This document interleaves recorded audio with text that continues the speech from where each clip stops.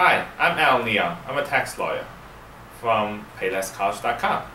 And today we're going to look at how to qualify for $13,000 per year in Cal Grants, which is $50,000 for 4 years.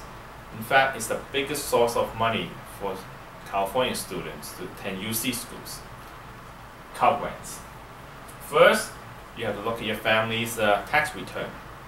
Adjusted gross income is the key number. Where do you find that number? It's the bottom number of page 1 of your tax return. However, if you have untaxed income, such as 401k contributions, you have to add it back, and the number would be called modified AGI. Then you look at over here, the income ceiling. For example, a family of 4, the income ceiling is $80,200. That's with the modified adjusted gross income, with the 401k contributions added back in.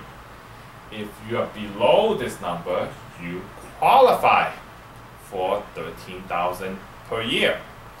If you have a bigger family, say family is 6, and your income is less than $92,700, you also qualify.